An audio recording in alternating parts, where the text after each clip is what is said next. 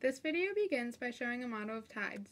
A group of marbles represents the Earth and your hand represents the Moon. Move your hand in circles until the marbles in your hand orbit one another. After a short time, the clump of marbles elongates along an imaginary line formed between your hand and the marbles.